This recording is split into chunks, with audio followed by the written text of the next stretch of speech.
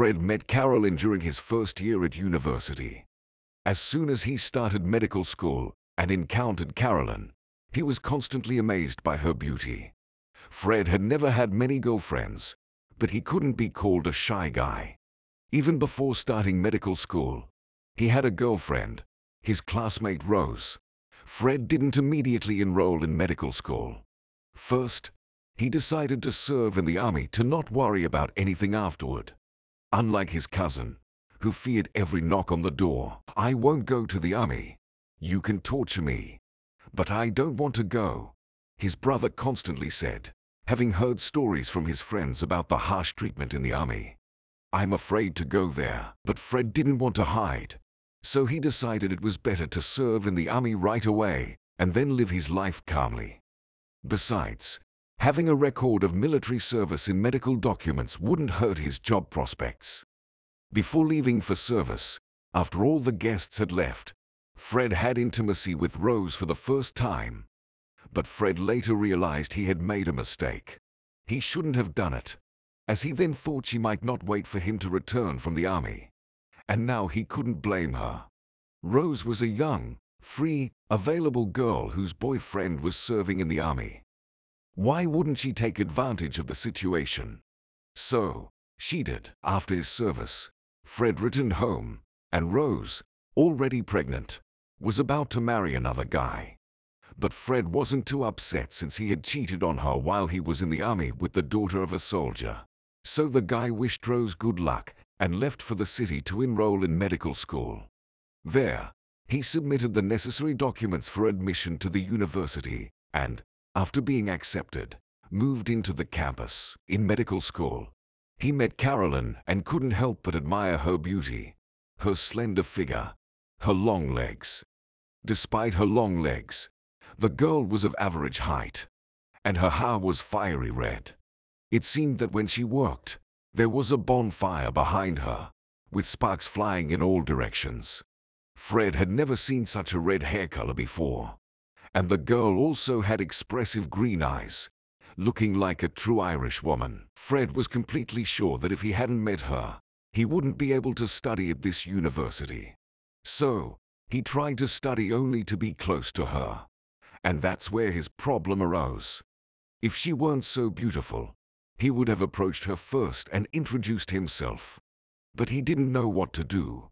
It even seemed that he began to doubt himself, constantly paying attention to his appearance. Like his legs weren't crooked. Or were they? Although men are supposed to have crooked legs, what else should a man have? A scar on his face. And he didn't have any scar. And his face was somewhat ordinary.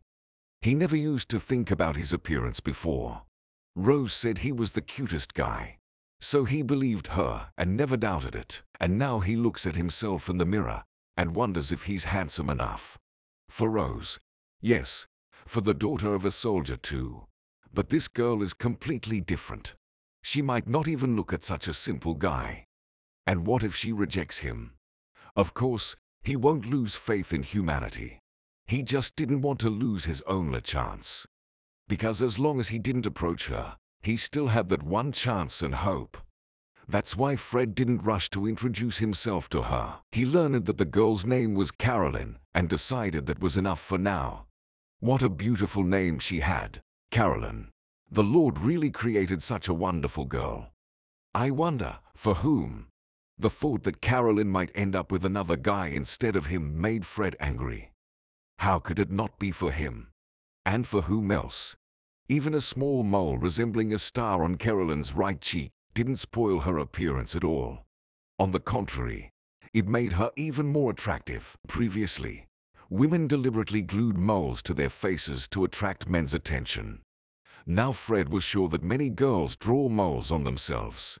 Only drawn moles really didn't look good. And he could immediately tell if a girl had a drawn mole on her face or a real one. Carolyn definitely had a real mole, and an unusual one at that. So he followed her until Christmas but was afraid to approach her. "How long are you going to stare at me?" she asked, unexpectedly approaching him from behind. At that moment, Fred stood by a column at the university party on Christmas night. "Who? Me? I wasn't looking at you. Fred tried to justify himself. Come on. Do you really think nobody notices that I like you? She asked. It's obvious. Probably only a blind person wouldn't see it. And if he couldn't see it, he'd feel it. Carolyn said, laughing. Fred felt himself blush deeply. It's hot in here. Let's go outside, she said, squinting her green eyes, and confidently grabbed his hand, leading him along. Fred was delighted. It seemed like all the holidays were happening at once today. He had never experienced such a surge of emotions in his life. After all, Carolyn approached him herself and took his hand. He had never felt better. I liked you from the start. I kept waiting for you to come up and introduce yourself.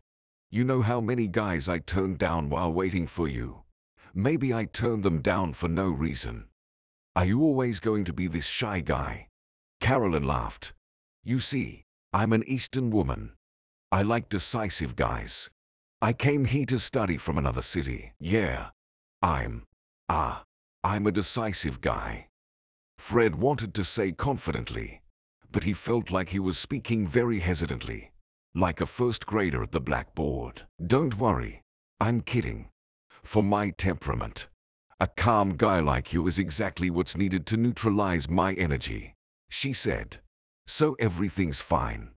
If you were as decisive and mischievous as I am, we'd explode from our energies right away. Then they started kissing until dawn, and then woke up in someone's apartment. They couldn't go to the campus, as guys and girls live separately there. There is, of course, a dormitory for married couples, but you need to get married for that, and then wait in line for a shed room. Otherwise, all students would get married in their first year. As a result, they constantly stayed overnight at friends' places. But they were insanely happy. Fred wanted to get a job to afford at least a room for the two of them. He even arranged to work at the crematorium near the morgue, somewhere on the outskirts of the city. What kind of doctor will you be if you sit in lectures during the day and burn corpses at night? You won't get enough sleep. And I need my husband to be a real doctor, maybe even a surgeon. Carolyn tried to dissuade him. After these words, Fred became even more amazed by Carolyn. After all, she saw him as her future husband. Lord, she practically proposed to him right now. What a wonderful girl. She's one in a million women. Fred was even afraid to think about the wedding. He was sure that Carolyn would only be with him while they were studying at medical school, and then she would find some professor or associate professor. But it turns out she has serious feelings for him, and she intends to turn him into a surgeon. What an amazing woman. Fred, I need to talk to you, she said, smiling cunningly. I'm listening, he said, leaning towards Carolyn, and looked into her green eyes. Do you think my parents will allow me to have an abortion? We don't need a child right now. Don't worry. All the women in our family can easily get pregnant. We will definitely have a child, but just a little later. She suddenly fell silent and, without blinking, looked into his eyes. Fred couldn't see for himself what she saw there or how he looked from the outside upon hearing such news. But Carolyn stepped back from him and held out her hands as if intending to stop him from doing something. Okay, Fred, forget it. I understand. I will give birth, Carolyn said and approached him again. He hugged her tightly and held her close. That's right, he said. How can my child be unwanted? A child is always born at the right time. Only the Lord knows who and when will appear in this world. And if he decided so, then it's time for my child to appear. I understand you, Carolyn said. From that moment on, she became somewhat calm and serene. And Fred, on the contrary, ran between the dorms and lecture halls. He watched over her to make sure she wasn't hungry, wasn't cold, didn't carry heavy bags. Their friends even laughed at them. We didn't quite understand. Fred, which one of you is pregnant? They joked. I think it's me, Fred joked back. Carolyn was already in her 8th month of pregnancy when it was a cold autumn day outside. And suddenly her whole group at the university was awarded some vouchers for a trip far from the city. No. What nonsense. I don't understand, Fred protested. Let them fly wherever they want. Why do you need to go? Your belly is already very big. Exactly. Carolyn replied. The belly is already very big. And we still haven't gotten married. My parents have been pestering me with questions about our wedding. You understand, I was born into a strict family. And this shouldn't be happening. What can I do about it? We are waiting for a spot in the campus for a shared room. You yourself said that's what we need to do. And when it's our turn for a family room, we'll get married at the registry office right away. The wedding will come later. We'll celebrate in the summer. Fred justified. I'm not talking about that right now, Carolyn said, offended. Think about my words. You are now forbidding me to fly on an excursion from the university. And who are you to me? A husband or maybe a father? I'm the father of your child. That should be enough for you. Take your passport and let's go to the registry office. They'll marry us there. What's the problem? With such a big belly, they'll marry us on the same day, even without the necessary documents. Why are you sitting there? Get up and let's go, Fred said angrily. Or do you not want to go to the registry office anymore? I want to go on this excursion. I won't have another opportunity like this. And if they decide to send me on another trip later, I won't be able to go because my child will already be born. Where can I go with a child? Carolyn said, holding back tears. What do you mean you'll have a child later? The child already exists. It's just inside you, Fred said, placing his hand on Carolyn's belly. Look how much it's kicking. It feels like it's going to be born right now. And you say it will be. But it already is. And it wants to go on this excursion too. When the child grows up, I'll show him these photos and tell him how he flew on an excursion with me. Carolyn said. Okay, go on the excursion, Fred said, waving his hand. It's useless to argue with a pregnant woman. If only he knew how many times he would regret those words later. Why did he say that? Why did he agree to this excursion on the day of departure? Fred was somehow very worried. He couldn't calm down and was worried about Carolyn. Maybe you'll stay and not go on the excursion. Fred asked one last time. You're starting again. You can become a crazy person like this. It feels like you're the pregnant one, not me. Fred, you're a future doctor. Learn to control your emotions. Pregnancy is not an illness, and flights on airplanes are considered the safest, as they have the lowest number of accidents in all transportation worldwide. Carolyn said confidently. As Fred returned to the campus, he couldn't stop thinking about Carolyn having to fly on some private plane. It felt somewhat precarious to him, like flying in a toy plane. If he had known in advance that she would have to fly on such an unreliable aircraft, he would have insisted that Carolyn not fly anywhere. He was sure that the students would fly on a normal plane from a well-known airline. The man couldn't shake the thought that Carolyn deliberately didn't tell him about it. She knew that Fred wouldn't agree, so she kept silent until boarding. She understood that Fred wouldn't cause a scene at the airport in front of strangers. She knew him so well, yet he couldn't understand her. She was always a mystery to him. They agreed that Carolyn would call as soon as she landed and settled into the hotel. Fred watched some TV for a bit but realized he didn't understand the essence of the movie. He scrolled through some news on his phone, tried to read something, but couldn't remember any information. He decided to just turn everything off and go to sleep. Oh, what about Carolyn? She's supposed to call me when she lands, Fred thought, turning up the volume on his phone, and went to sleep, thinking, Carolyn's call will wake me up. Waking up, Fred quickly got out of bed, waking his roommate. What's wrong? The roommate asked. I don't know, Fred replied. He really didn't understand what was happening to him. It was as if his whole body had been struck by lightning in his sleep. And that's what woke him up. Fred looked at the clock.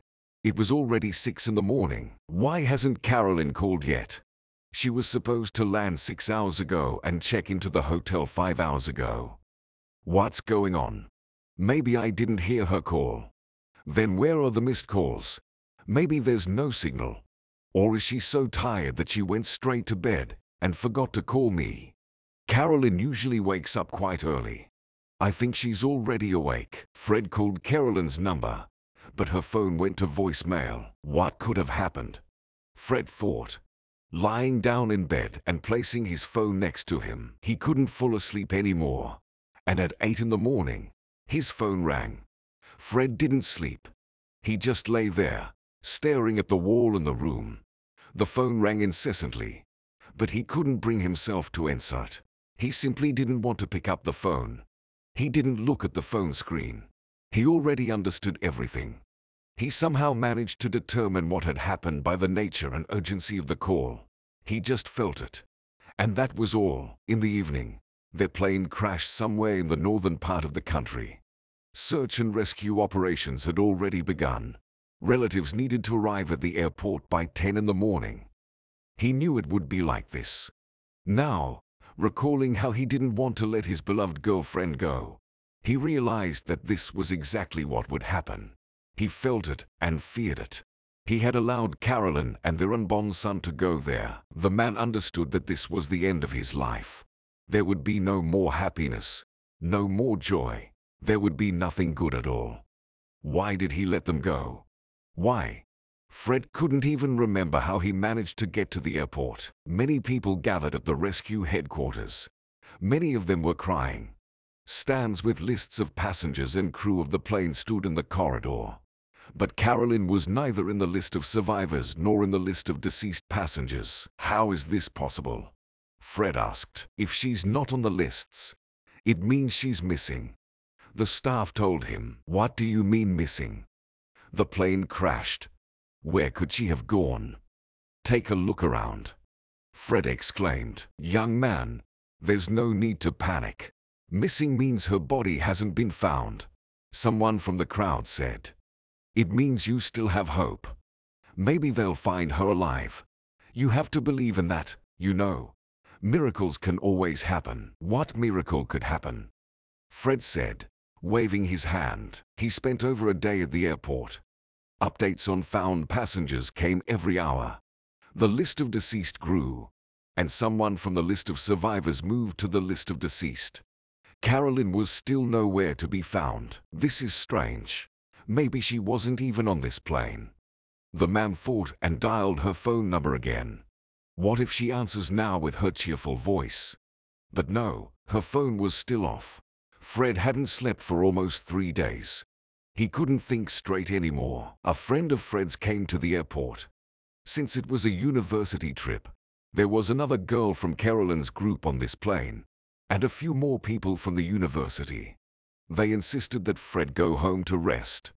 They promised to stay there and call him as soon as they had any news, regardless of the time of day. Fred returned to the campus and lay down on his bed. He just lay there, staring at the wall. But he quickly fell asleep from the sleeping pill he had taken, seeing no dreams at all. A month after the plane crash, Fred didn't think about anything and didn't do anything. He even stopped going to the place where the plane crashed. Carolyn was the only passenger who was never found. The search team presumed that when the plane crashed, her body fell into the lake. But due to the low water temperature, the girl couldn't survive. And let's not forget, Carolyn didn't dive into the lake by herself. It was because of the plane crash. Back in town, Fred couldn't continue studying at the medical university. He just didn't want to continue. He was granted a leave of absence, and given the circumstances, they kept his place in the campus. He realized that he had to go on living somehow, but he didn't want to do anything. Later on, Fred remembered about the job at the crematorium, where he had wanted to work part-time before. It was nice for him to recall that place because it held memories of Carolyn. And Fred felt the urge to go back to work there, as it was associated with memories of the living Carolyn. Fred was immediately hired at the crematorium, as there was an open position. He started working day and night, as if possessed, as if he was working for Carolyn. for his future family. At this job, he could think of her as if she were still alive. One day, a gypsy woman came to the crematorium, looking very odd. Of course, they all looked a bit strange, but this woman was particularly peculiar. She was wrapped in various rags and covered with scarves. It was hard to tell if she was a woman or a man. "Woman, why did you come here?" someone from the staff asked. "Oh, I wanted to ask, could I put a box there?" the woman said, pointing to the incinerator. "Oh, how you torment us with your boxes," a staff member said to her. "Another free cremation, and then we'll get reprimanded by management." Such situations in the crematorium were not uncommon. All grandmas and grandpas, and now gypsies too, brought their boxes. And what was in the boxes? Sometimes a beloved dog that lived for 15 years, sometimes a cat, sometimes a parrot. Our parrot died, and if the child sees it, he'll cry. We told him it flew away, the woman said. Some would give $1 for cremation, some $10. Well, what else could they do? People needed help somehow. Where would they put their deceased pets? Especially people often came in cold weather. The employees joked that they should open a separate branch. If elderly people offered at least $1 for assistance, the gypsies would never pay anything. They thought everything should be done for them for free. And sometimes they even started arguing. The staff had long decided not to argue with them. Fred, as a new employee, was also told that it was better to agree with them and not to start quarrels. Otherwise there could be problems later. The management, of course, didn't welcome such illegal business, and they used to ignore it altogether. The main thing was that none of the staff abused it, and now they often received reprimands. Once, there was an interesting case when a little girl brought a turtle to the crematorium. "Bury the turtle," the girl said through tears. "Uncles, my turtle died," the girl said and handed over a few cents. The staff opened the box, and there indeed lay the turtle. Only it was very small, about the size of a palm. "How old is it?" the staff asked the child. "I don't know. I got it for my birthday in the summer," the child replied. The turtle really tucked itself all the way in, covered with its paws. And that's it. As cold as a stone.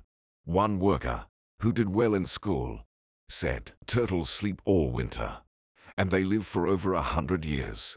Such a small turtle couldn't have died." The staff placed her closer to the furnace, where it was warm, and after 10 minutes, she stuck her head out, and the gypsy woman asked to cremate her pet's box, but naturally for free. "Fine. Put the box in that corner. When we burn the deceased today, we'll put your box there too. Who do you have there? A cat? A dog? Although it doesn't matter." So the box stood in the corner for almost half a day. No one touched it. By that time, Fred had already arrived at work, and the staff immediately turned off the cheerful music, as everyone knew what sorrow had befallen the man. "Hey, what's that squeaking or crying?" Fred asked, and then everyone heard that from the box brought by the gypsy woman, a quiet cry was coming. Fred quickly grabbed the box, opened it, and was surprised because in this box lay a small living baby. He was very weak, so he cried quietly. Fred, as a former medical university student, immediately understood that the baby was born about a month ago. And what if his colleagues, listening to music, without looking in the box, put it in the furnace? "Guys, where did this box come from?" Fred asked. "The gypsy brought it, wrapped in rags. We couldn't even see her face," his colleagues told him. Fred held the baby in his arms and looked at him carefully. And the more he looked at him, the more it seemed to him that he was going crazy. "Fred, we need to do something with the baby.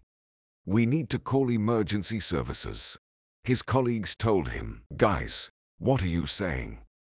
Look at him.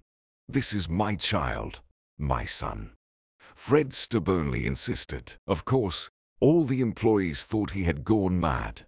After all, Fred had lost his pregnant girlfriend, almost his wife, and her body couldn't be found during the search operations. He didn't even have anyone to bury. Now it seemed to him that this was his child. Fred took out his phone and showed them photos of Carolyn. Everyone was shocked because such a coincidence couldn't be possible. The boy had red hair, just like his mother's. And the most important proof was that the child also had a mole on his cheek in the shape of a star. Such a coincidence couldn't be just accidental. How could the child end up in the city? Especially since Carolyn couldn't be found. And where is Carolyn herself? Fred constantly fought like a madman. He searched for the gypsy woman all over the city and finally found her. At first, he even thought that maybe she was Carolyn, since no one had seen her face. But the gypsy turned out to be another woman named Emily, and she hid her face because she was injured in a fire. Emily told Fred that other gypsies brought this child from somewhere in the northern part of the country, and they gave him to her so she could ask for money on the streets from people. People would be more sympathetic if she had a child with her, so they would give her more money. But she didn't want such a child. After all, this child had too light skin, red hair, and a mole on his cheek. The gypsies believed that such a child could only bring misfortune to the family. And Emily, after standing with him on the street for a while, agreed with them because people stopped giving her money. So she decided that she needed to get rid of him. And how else could she get rid of a child? She couldn't think of any other way, so she brought the child to the crematorium. After the fire, Emily had problems with her head, and she believed that all problems could be solved with fire. The gypsy woman first thought that Fred would hit her for wanting to put his child in the furnace. But Fred got down on his knees in front of her and began to kiss her hands, thanking her for bringing this child to them. The man told her about his misfortune and that this was his child. The gypsy promised to pray for him and told him where they brought the boy from. Fred looked at the map and saw that this small town was not far from the crash site of the plane. Fred was obsessed with the idea of flying there and finding Carolyn. But first, he had to figure out what to do with the child. He couldn't leave him with himself. So Fred applied for adoption and did a DNA test because in court, as it turned out, moles were not considered evidence. This whole process took a lot of time, and Fred couldn't wait. He took leave and went back to the plane crash site. Only now, he immediately decided to find the gypsies who brought the child to his city and find out from them where they found him. Fred was sure he could find Carolyn. The man arrived at the plane crash site quite late and decided to spend the night somewhere. The locals suggested that he go to the lake shore, where Carolyn presumably fell, and there lived a grandmother, who was either a healer or a fortune teller. He could ask her to spend the night in her house. Everyone is welcome there. Her name is Teresa. So Fred did. He went to Teresa, and she, upon seeing the child, immediately said, "My child has returned." "How could this happen?" "What do you mean, your child? Please tell me everything about this," Fred said. "And who are you? And how did you come to me?" Teresa asked. Fred entered the house, sat down on a chair, handed the child to the grandmother, and began to tell about himself, about Carolyn, and about his life. He talked about how they loved each other, how they wanted to get married, and how she flew on this excursion while pregnant. And then he told about the plane crash and how the gypsy brought the child to the crematorium for burning. "Your life is complicated. Such sorrow to endure. You wouldn't wish it on anyone. And now listen to my story," said Teresa, laying the child on the bed. Teresa didn't know how that red-haired girl ended up in the lake. She either fell out of the plane or managed to jump. And the grandmother found her when she was fishing in a boat. Their lake was unusual. There were hot springs, and there were places where the water wasn't quite cold. So you could fish all year round, especially if you had a boat. When Teresa was paddling in her boat, she noticed a woman in the water. She was beautiful, red-haired, unconscious, and pregnant. The grandmother took her to her house, and by evening, she learned that there was a plane crash nearby. Apparently, This girl was from there. But Teresa didn't have time to figure it out. She needed to take care of her. For about a month, she tried to bring her back to life and save the baby. And then labor began. The girl gave birth to the baby, but she couldn't regain consciousness. And about 3 days later, she died. What was the grandmother to do with the baby? She knew that there were gypsies in the small town. They had many young children, and she thought someone among them could breastfeed the baby. So the grandmother took the baby to the small town, gave him to the gypsy, and even paid money so that they would find a woman who could feed him. And she buried the girl. And when she returned to the small town to inquire about the baby, it turned out that they had already given him away somewhere.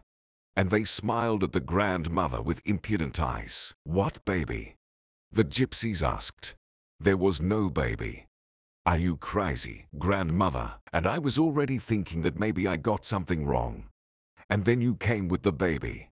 Teresa said joyfully. "I want to see her." Fred said. "See who?"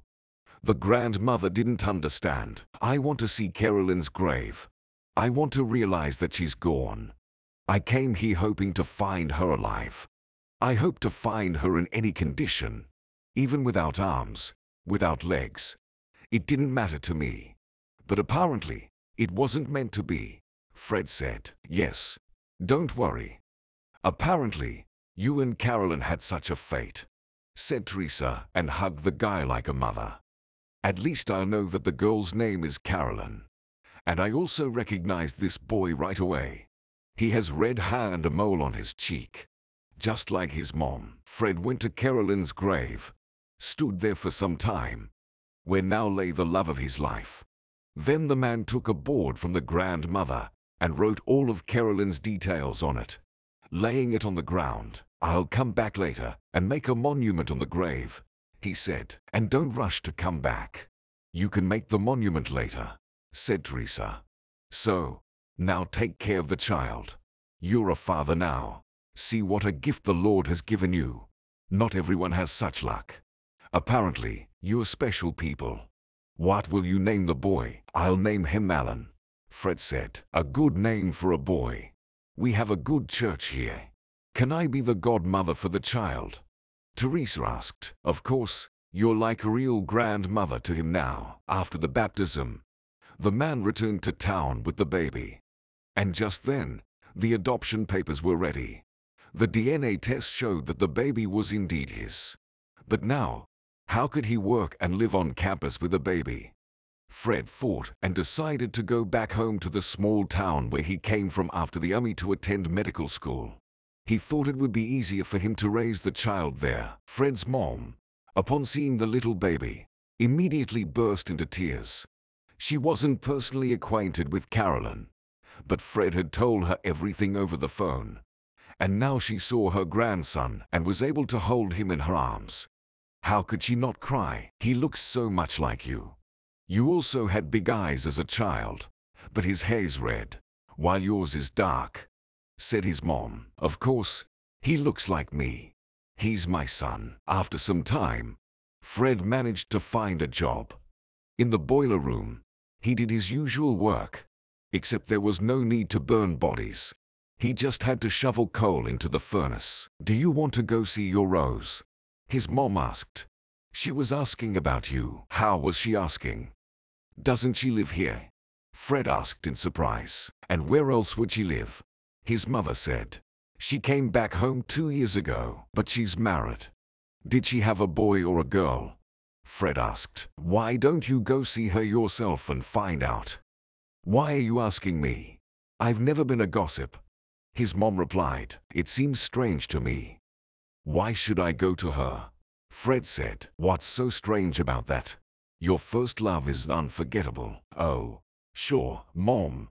As if that's my first love. My beloved woman is lying in the grave now. And my second love is sitting on your lap. It's all understandable, son. No one says you should forget about your life. Of course, you have to remember that. But you also have to live. You're still a young man. Just go. Talk to her. I'm sure you have things to talk about." "Mom, What happened to her? You go and find out for yourself. His mother insisted. Fred thought and decided to visit Rose. Along the way, he picked some flowers from the flower bed. Feeling anxious about the upcoming meeting, why did she come back to the small town? It's clear she divorced her husband if she's asking about me. I wonder if she had a boy or a girl. Well, I already have a child now. Fred was very nervous. He kept thinking, what if she rejects him now? But why? She had left him herself. When he came back from the army, she was already pregnant with another man. Hello, Rose, Fred said softly, standing at her doorstep. Fred, what have I done? She said, embracing him tightly. He didn't expect such emotions from Rose. They sat down together, had tea, and talked for a long time. Fred told her the detailed story of his love and how he found his son. Oh, Fred, you were lucky. You had true love, and I had it all bad, Rose said sadly. My husband, whom I married because of the pregnancy, didn't want to marry me at all. He turned out to be an alcoholic and took me after the wedding to his hometown, where he constantly drank and beat me. And when I gave birth to a boy, he was constantly sick. And I worked to feed the family. I regretted that I chose not you, but this horrible person. But I couldn't change anything. And then coming back from work, I saw smoke. It turned out there was a fire in the house. My drunken husband started it. Everything burned down. The house, the property, the husband, and my son. I was saved from suicide twice. And then I thought, of course, it's a pity for my son. But what kind of life would he have? He was very sick. He would have suffered all his life. And now, he's with the Lord. These thoughts made me feel much better, and I decided to return home and start over. And then I found out that you came back here, and unable to resist, I asked about you from your mother. Forgive me, Fred, for what I did to you. The Lord punished me severely for this, Rose said, crying. You know, Rose, I probably did something wrong in life too, because the Lord punished me too. Although not as severely as you. At least he left me with a son alive. Fred said, you come to visit me with your son. I'll gladly play with him. I've heard that many people become angry after the death of their children and can't stand looking at other children. But I, on the contrary, really want to interact with children.